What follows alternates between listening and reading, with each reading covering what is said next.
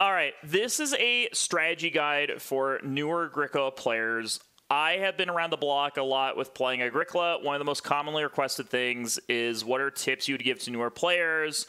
There's not a lot of like pure Agricola strategy content that's out there, and I have a pretty good record at Agricola. I finished 4th in the original Arena season. We're not going to talk about last season, but last season I was top 10 for a majority of it. And so like I've had a good run with Agricola stuff, but I'm a person that like I play Agricola to have fun mainly, but I play at a relatively high level.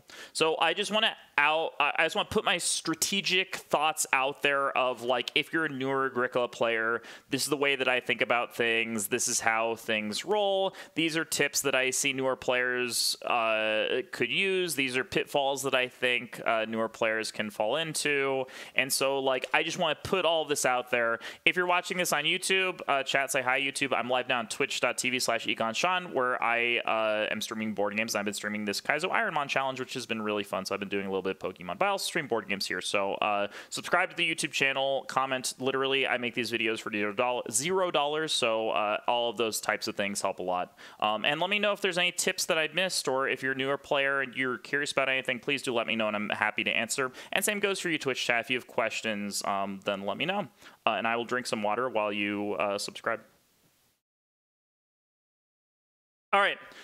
With that out of the way, let us go ahead and get into it. So for newer Agricola players, I think that as a preface, this guide is meant for 4-player Agricola with drafting, but everything extends to other Agricola styles as well. I'm going to talk more generally about things, but when I say tips, I have in mind 4-player Agricola. All right, so first tip, the absolute first thing that I recommend is that for newer players, right, I'm assuming that, okay, you've played some Agricola, you know the basics of the rules, but you're unsure about sort of where to go from there in terms of like how to think about Agricola, what you're doing wrong, what you should be doing right. To get yourself in the right mindset, what I want to say about it is that the end goal of Agricola, so everything that you do in Agricola, should be to maximize your score.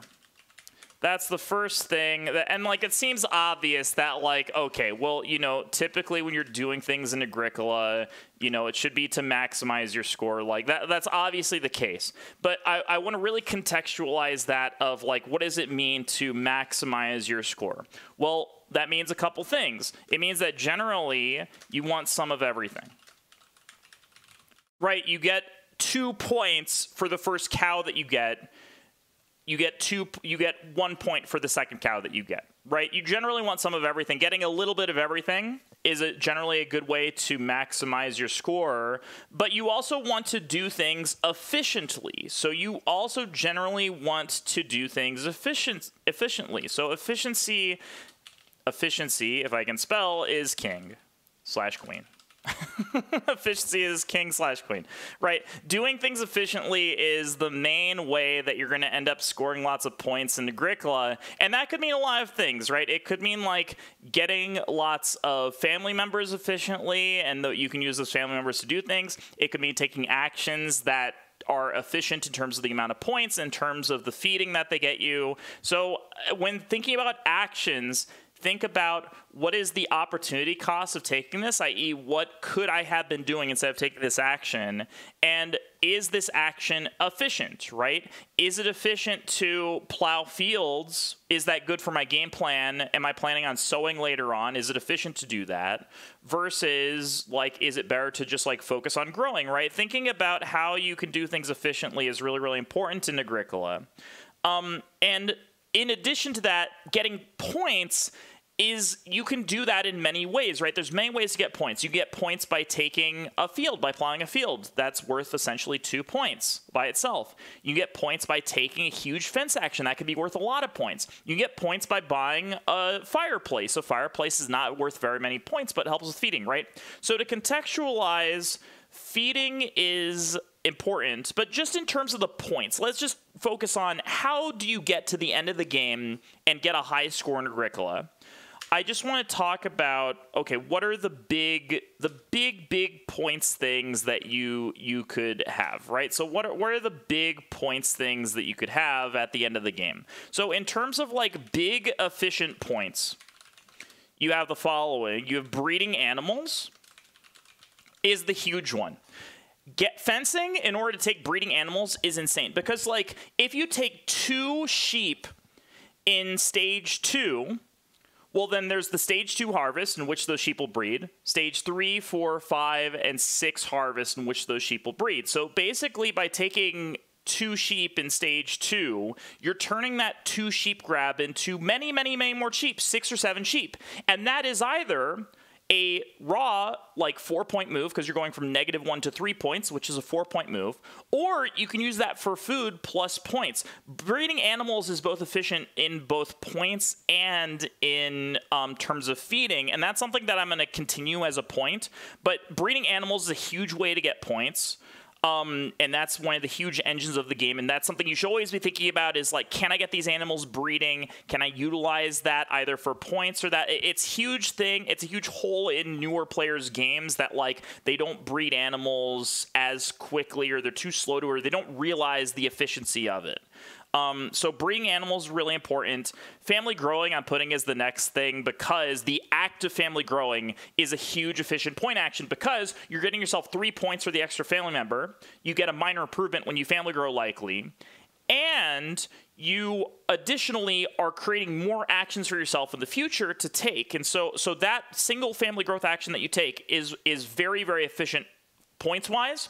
I'm going to talk about some of the background stuff of how you get family growth. It is not necessarily efficient to get to the family growth, but family growing is a huge way that you get points, and I'm going to talk about family growth later on. But generally, family growing is a great way to get lots of points, because you can use those extra actions to do things like get extra fences, breed extra animals, you know, plow fields, sow, things like that.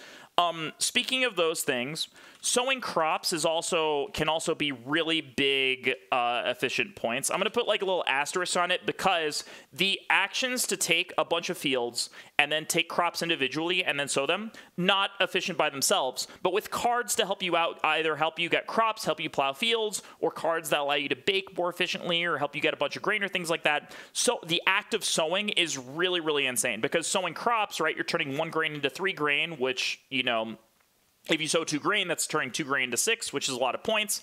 Turning 1 veggie to 2 veggies is a lot of points. So if you sow on like 3 fields, it's really insane. And additionally, that action allows you to bake bread. So like setting up that action, not very efficient sometimes, but like the act of taking that action, really, really efficient, really big points. So I'm putting an asterisk on that. I'm also including the well in this as well.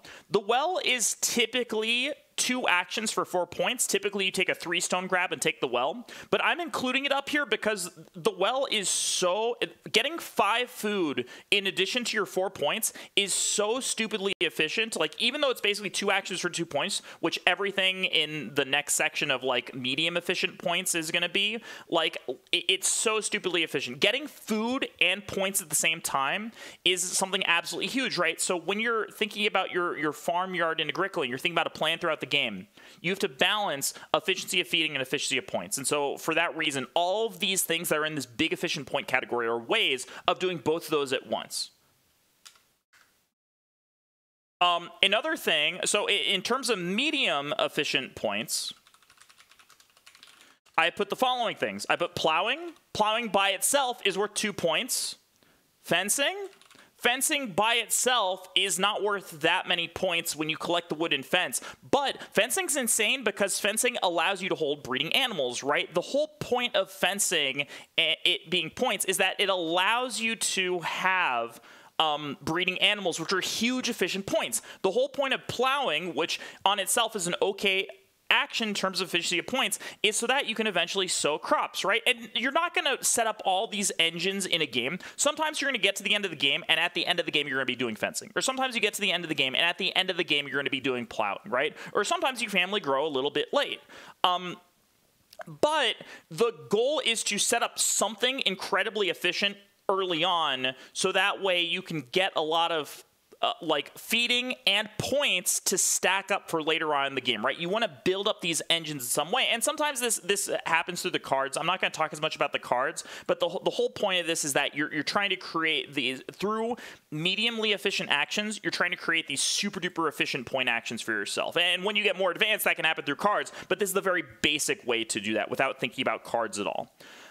So we have plowing, we have fencing. I put renovating. Renovating is also a medium efficient, mid-efficient point action. By itself, renovating is not that efficient, but with a fence action, it's incredibly efficient if you can line that up. With a major minor improvement, that could be really efficient. But typically, renovating is like, I'm not a big fan of renovating in general. Like, of course, it comes up as a way to give yourself more points, but like the act of renovating, you have to take so many actions to renovate, right? You need to read, you need a resource for each room, and then you have to take the renovation action, so you're taking like maybe 3 actions. Maybe it's like 2 points in action, right? Everything in here is like roughly 2 points in action. Taking a veggie, I put in here sort of near the bottom of like, this is like an okay way to get points if you need it. It's like okay in terms of efficiency. Every veggie is worth a point. The first one's worth 2 points. And you can use those for sowing later pretty easily. It's a pretty nice way to get points. Single animal is about the same thing. Worth noting, taking a single cow twice, right? You can then breed those cows, and breeding cows is very good, right? Taking single animals, single sheep, single boar, not quite as good, but worth knowing that like taking a single animal by itself is worth 2 points, and then if you can take another animal later on to breed them, it's like not the end of the world, but it's not great to do this. And then I also put majors. All the other majors are mid-efficient points. They vary in mileage depending on how efficiently you can get the resources for, like, if you build a pottery. If you have tons of clay floating around, that's going to be really efficient. If you have to manually take a small amount of clay off the board when you're building a pottery to feed yourself, that's not going to be very good. So your mileage varies depending on that, but it could be sort of mid-efficiency in terms of points. Finally, the terribly inefficient points. The things that like are really not efficient in points. I'm leading off with something that you might not be expecting. Building rooms. Building rooms by itself in terms of points is awful. It is terrible to build a room because, firstly, think about opportunity cost, right? Think about what you could have been doing with those resources instead. 5 wood is 4 fences, which is 3 points of fences. The room that you're building is only worth a point by itself. So, and you need 2 read in addition to this, and you've taken action. So building a room in and of itself is not worth points. The only reason building rooms is good for points is because it enables you to take an efficient action, which is family grow. But if you can't take family grows very efficiently, so like, for example, at the end of the game, on the very last turn of the game, should you be building rooms to family grow? Probably not, because it's not very efficient to do so at the end of the game. So like, but like, in situations, it can sort of unlock more points for you because family growing is good. But like, you should be thinking about, okay, is building rooms going to get me a family grow? If I build a room, do I have to take start player a bunch of times in order to do that? Am I taking 4 actions to build a room just so I can family grow? In that case, it's not worth it. The act of building rooms is really inefficient by itself. The only reason to do that is family growing, which family growing is very important. I will get to that later. Manually taking grain by itself is a super inefficient action because sowing 1 grain doesn't actually net you extra points, and it's not very food efficient to do that. To take grain and do baking strategies, you really want a lot of extra support to help you with that. But it can be efficient to have baking strategies and sowing strategies, but you don't want to take grain manually to do that, or unless you're taking like 2-3 grain at a time, then it can be efficient, or taking other resources as well. And that's what I have in this. I guess I should put stables in here too, but stables sort of goes along the same line. So it's worth keeping in mind, right, that your goal in Agricola is to set up really nice, efficient point actions through whatever you're doing, and that is the main goal. And breeding animals is definitely the big one. Family growing is the one that a lot of players, when you first pick up the game, it's very easy to see that, okay, when I family grow, I get more actions. More action equals more points, and that's very obvious. But these other things can definitely create those types of point efficiencies as well. So that's the first thing, is that everything you should be doing is to maximize your score at the end of the day. But what we have to balance here is that the second point is that efficient actions are worth points indirectly. Efficient actions are worth points indirectly. And so what I mean by that is that if you have an extra family member, so like say that you have an extra family member, Well, if it's just taking food actions, and that's all it's doing is taking food actions to feed itself, because, you know, it takes 2 food for a family member to feed itself. So if you're starving and you generate an extra family member, well, an extra family member then is only worth 3 points if it only takes actions to feed itself. Right? That's not very efficient. If a family member is only there to take actions and you're having it feed itself, well, then all you've done is generated 3 points with that action. It's not very efficient.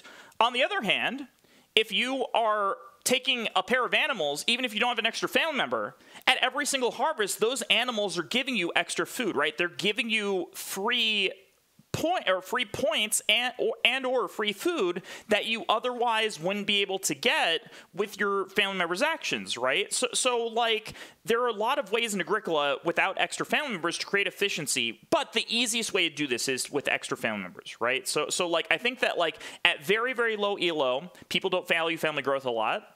At a little bit higher VLO, people value family growth too much. But there's some sort of balance between those two things that's very healthy, and it's worth thinking about, okay, how efficient is this, right? How efficient are my actions being? How many actions does it take me at family growth? How often do I have to start player? Start player are not a very efficient actions because minor improvements are not super efficient in general.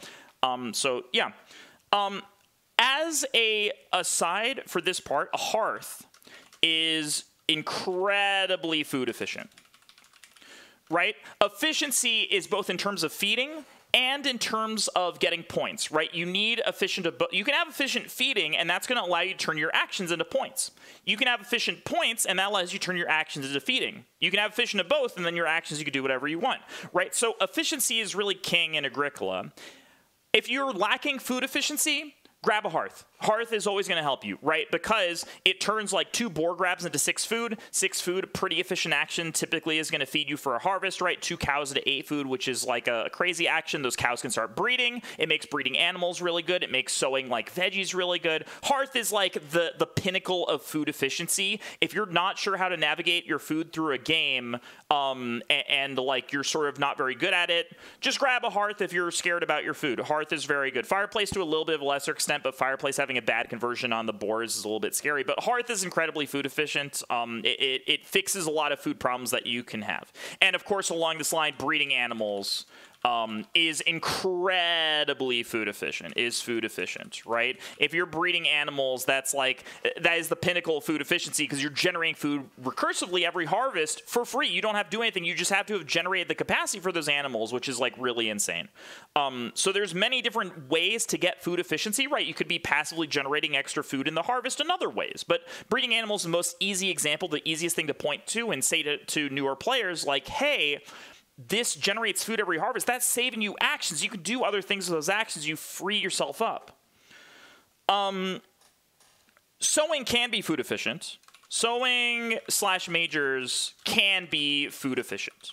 Right? They can be. It just depends on your cards. It depends on your setup. It depends on how easy you have access to different resources, how easy you can bake. But they can be food efficient, but it takes a little bit more setup and thinking about. Breeding animals by itself is a lot easier to think about. Sowing in majors is like, it's more of an it depends case. It's not like amazing.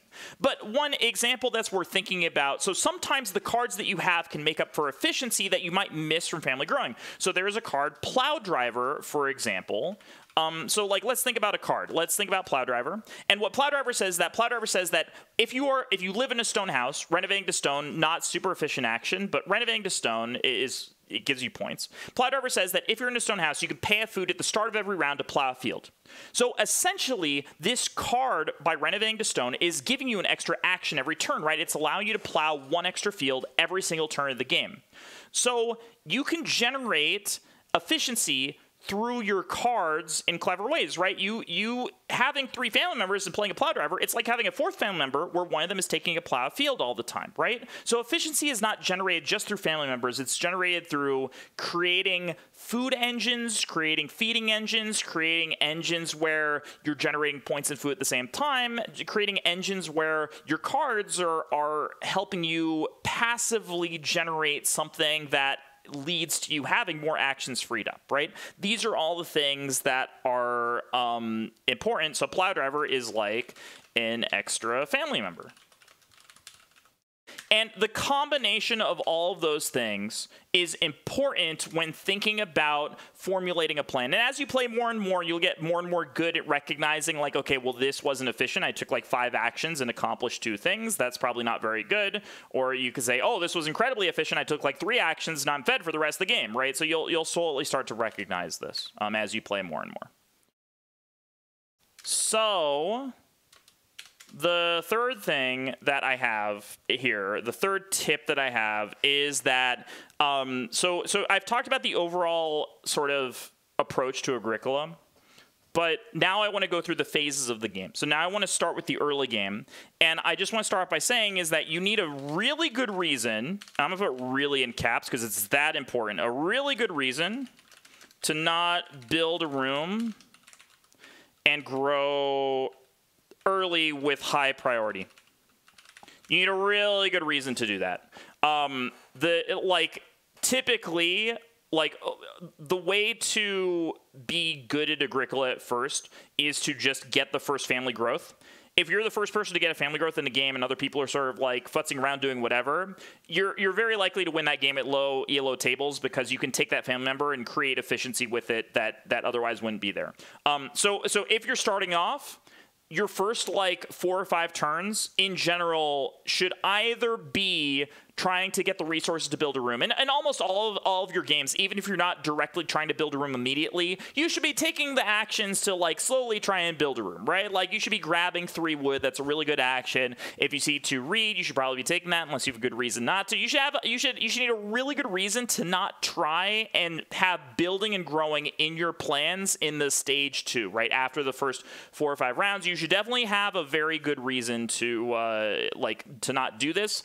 Good reasons are exceptions. They are not the norm at all. You should always be trying to get resources to build. And why is that? Let's talk about why that is really quick. Is because going from 2 family members to 3 family members is like it's such an increase in efficiency, and there's enough good actions on the board always that your 3rd family member is always going to be good.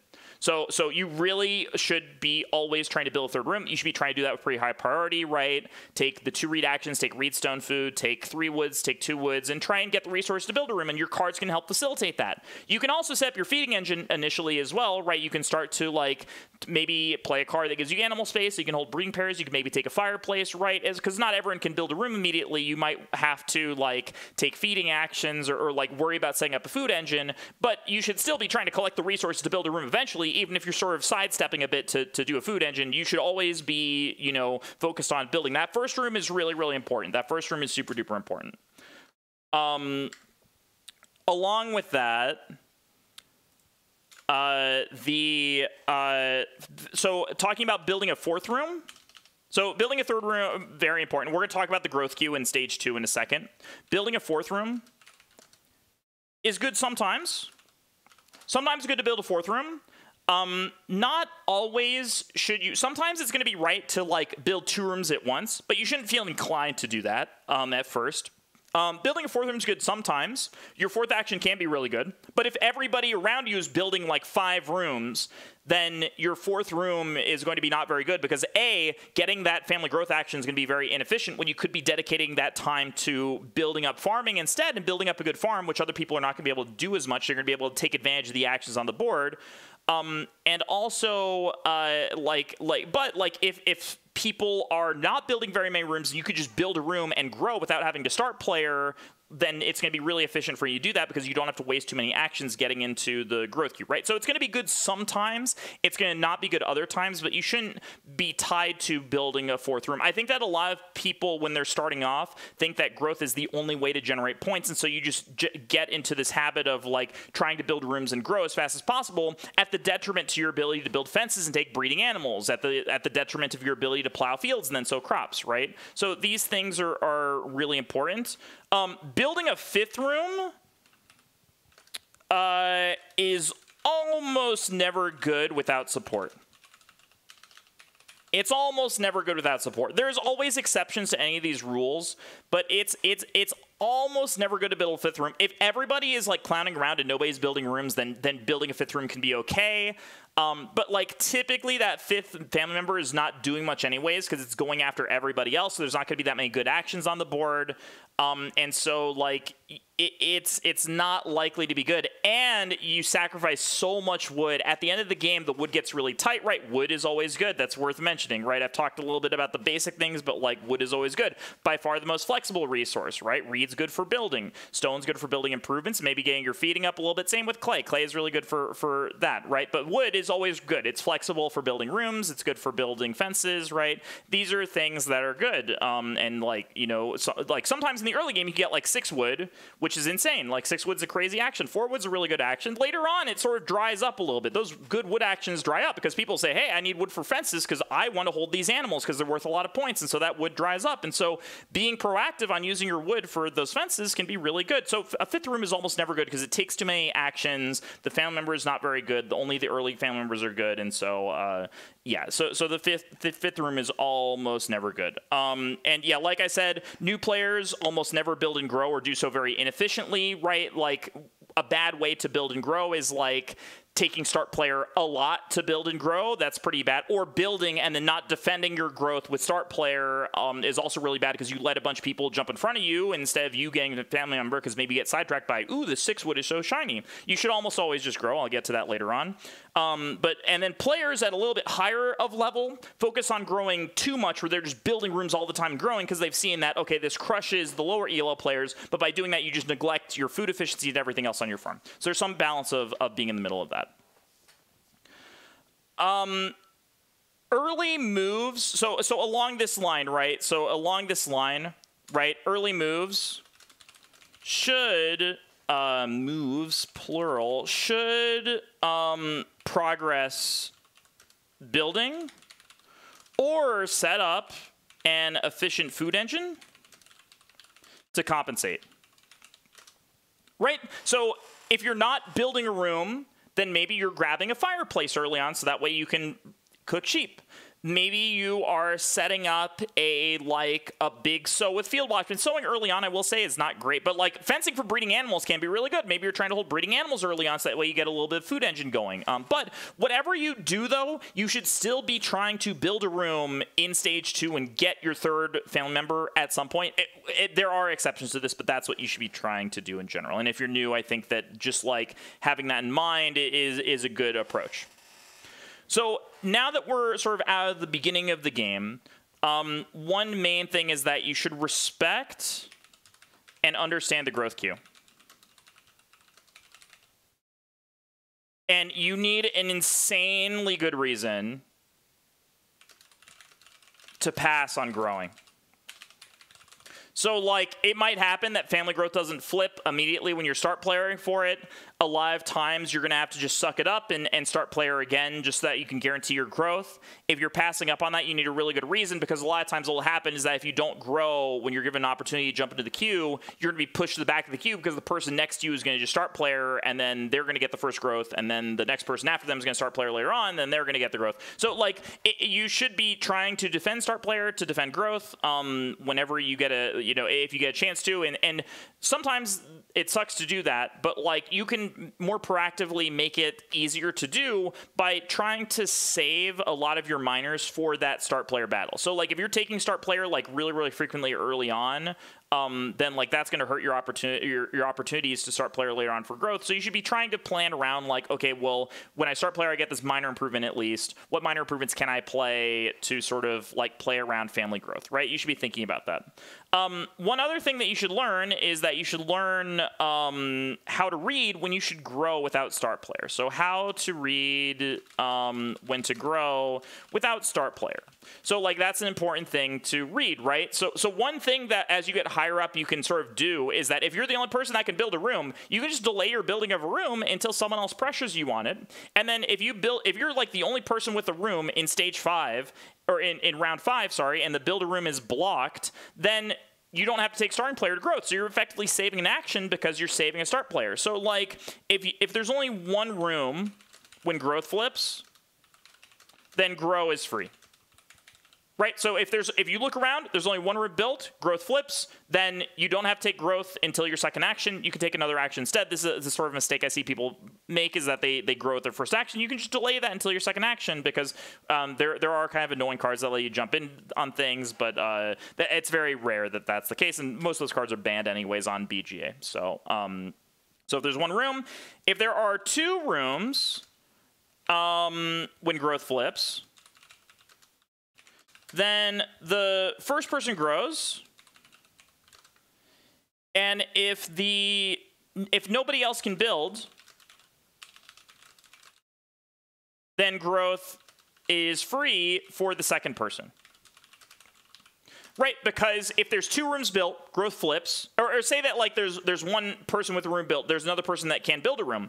Well, if I grow and then the other person builds a room, well, now nobody can build a room, so then next turn growth is going to be free for me, so I don't need to start player for it, right? So like, there's rare exceptions to this, right? There's cards that break this rule, of course, but like, it's worth thinking about, like, okay, do I have to start player for this? If you're ever in doubt, by the way, just start player for growth. If you're ever in doubt, just start player for growth, because missing out on growth is really tragic, it's really bad, so just start player for growth if you are concerned about it. So if there's 3 rooms or more, then you probably have to start player. Right, you probably have to start player if there's 3 rooms or more, and you're fine for family growth. But if you're ever unsure, just start player for family growth. Just do it. It's not worth it's not worth it. All right, so that covers family growth queue stuff.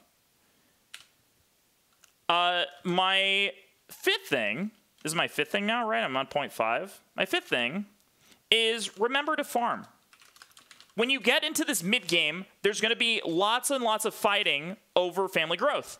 And you have to remember to do your farming yourself, right? You got to remember to take your family growths and pivot into, like, once you're done with the queue, you got to remember to farm. You got to remember to get your plows in, right? Because those are worth a lot of points. You got to remember to fence, get wood for fences. You got to remember to take some animals. You got to remember to do all that thing. Farming is really efficient ways to get points. It's the crux of how you get points. You got to remember to get in your farming, and you got to be careful that, like, you're not getting, because if you wait too long, eventually everybody's going to want, those pigs, those cows or whatever, and then you're going to get blocked on farming. Being proactive on farming is really important, and while you can really squeeze out a lot if other people are trying to family growth by just farming ahead of time, alternatively, if literally everyone else is trying to farm, then sometimes you can get a family growth in, right? So you're trying to sort of read what people are doing, but always remember at the end of the day, the way that you get points is with farming, right? So turn your, like, family growths into farming, because eventually you have to do that, right? Maybe you're growing to 3 people, maybe you're growing to 4 people, maybe in a game you're growing to 5 people. You always want to turn that into farming later on. Doing majors for points is, like, pretty bad most of the time. There's very few ways to efficiently turn majors into points. It's really hard to do. It's pretty bad even with cards to do that. At the end of the day, farming is the main way you get points in Agricola. You have to turn your family growth into farming. One topic that I didn't talk about with this, by the way, that I really want to go back and touch on is that when you're new to the game, speaking about farming, you should, like, taking into account other people's plans is really important. It's an important part of Agricola because you want to know, okay, are people going to block me on this thing, right? If I'm going to try and fence now, am I going to get this animal pair that's on the board, or should I be not relying on that instead? And if so, then maybe I can delay my fences, right? These are the types of decisions you'd be thinking about. At the beginning of learning Agricola, don't focus on blocking other people. Focus on furthering your own plans and getting as high of a score as you can possibly get, right? Because the likelihood is, at the beginning of learning Agricola, you're probably not maximizing your score, right? I have an average score of like 50.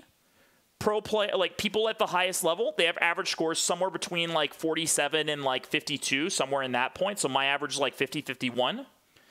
And I think average is like a good indicator of how good you are. It's not perfect, but it's a good indicator of how good you are. If I get a score below a 40, it's a complete disaster of a game, right? And this isn't to make you feel bad about yourself if you're getting those scores. That it's just to say that if you're getting those scores, there's something that you can improve about how you're farming, and your focus should be on increasing your efficiency, increasing your ability to farm, rather than trying to harm other people at the table. Because if you're not doing things efficiently anyways, by harming other people at the table, all you're doing is making them angry and making them have a less good experience, and you are hurting one specific player at the table when you're not farming efficiently yourself. So I think that at the end of the day, I really have this principle that until you are sure about how you're turning things into efficient farming, then you're blocking on other people. You should not be focusing on that as much. At the top level, the blocks that people do are blocks that are things that are proactive in terms of farming, right? Taking a for-food action off the board when someone else really needs food, well, food is efficiency, right? Food turns into actions later on if I have food. If I take sheep from someone else, but I can hold the sheep, well, maybe I can't breed them now, but maybe I can hold 2 sheep and then I can breed them later, right? That turns into points later on. So, like, the blocks that people do at very high levels are blocks that further their own game. It's not things to just block one other person's plan. It's things to further your own plan. I find that in Agricola, oftentimes the person with the best overall plan and the best pivoting and maneuvering around, at the same time, trying to maybe limit what other people are doing, limit other people's plans, that's what gets them there. But in order to understand that, you have to first understand what your own plan is and understand how to make that as efficient as possible. The more efficient you can make it, the better it is. So you have to remember to turn all of your actions at the end of the day into farming. So you go through the family growth phase, and then you go into farming. And at the same time, right, you want to be worrying about your feeding as well. So getting a hearth, right? Farming typically will turn to feeding as well, right? You can plow fields, you can sow, you can bake bread, you can play cards that help you feed, right? All of these things are very important at the end of the day. Finally, my last tip for people who are new to Agricola and who are looking to like up their game. This is the most important tip of all. So if you made it this far, then this is the absolute most important tip that you can take away from this video. Just have fun. Have fun with Agricola. Have a lot of fun. The main reason that I fell in love with Agricola and why I enjoy it so much is because for me, the way even though scoring points is the same way every game, there's so many freedoms in the way that you navigate a game, right? The cards that you have, the minor improvements, the occupations, they give you so much freedom in what you're able to do, right? You know, I can play a game where I have 2 rooms the entirety of the game and I build 3 stone rooms because I just accumulate resources from that. I can play a game where I play a card that makes me take a beggar, but then I get a bunch of resources at the beginning of the game and I can utilize that to my advantage. I can play a game where I just play a standard game, but then I'm sort of like weaving through the family growth queue and just like taking efficient actions on the board, right? There's so many different ways to play Agricola. And the thing that I love about it is that, like, even though all these things I've talked about have been about good ways to maneuver your farm, there's always ways of accomplishing things efficiently that's always surprising. And a lot of the fun in Agricola is the creativity that can stem from it and just experimenting and trying things. You know, go for that crazy strategy that you see with these cards. Try it. If it doesn't work out, if it's not efficient, then like go back to the drawing board on it. But try those things, have fun, experiment with those things, and just enjoy the ride because it's such a fun game. So with that, that is my tips and tricks for new players. I hope that you learned something. If there's something else you want me to talk about, let me know too. I'm more than happy to talk about other things. But with that, yeah, once again, I stream at twitch.tv/EconSean. So say goodbye to YouTube chat. So subscribe to the YouTube channel. Thanks a lot, everyone, and have a good day. So hopefully you learned something. Bye.